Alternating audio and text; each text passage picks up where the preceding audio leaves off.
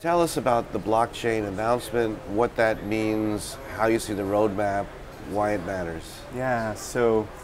We're thrilled. Look, for the last several years, Freewheel, Visible World, we as Comcast have been looking for ways to take kind of fragmented audience and viewership and pull it together. I think we've done that pretty well. We continue to work at it with all of the partners and the companies that we serve. In doing that, we noticed there was one other place where fragmentation was hurting the industry, and that's within data. It's really important that people build their own capabilities for understanding their audiences and understanding who they want to target and how they want to do it.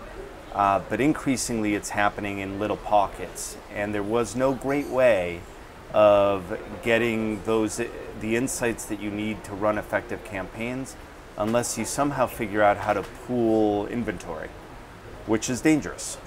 Certainly there are people that would love for you to give them their data, your data, and they will suck it in and they'll give you insights, but really they're sucking in your data. And then there are people like neutral third parties that you can do blind matches with, but none of that is real time. It never includes all the parties that you need to. So in all cases, it's a little bit flawed.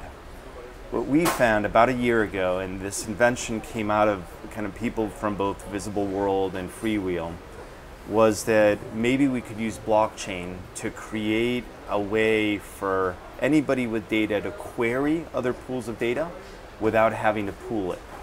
And so we filed some intellectual property, we went out and did some proof of concepts, and sure enough, we believe we've created a mechanism that allows you to gain insights from other pools of data without ever having to let go of yours or kind of somehow pool it with them or expose it in some way.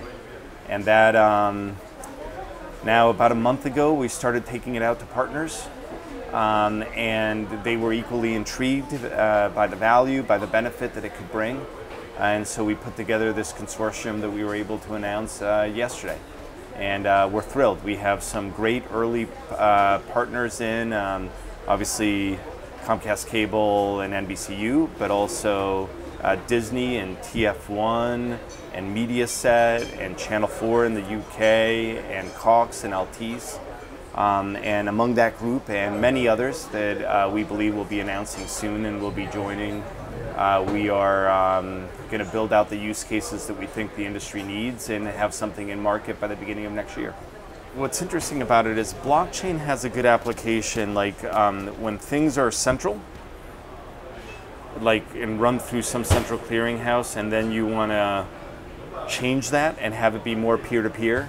That's where blockchain comes in very handy. And so for us, the data in advertising is a great application for it too.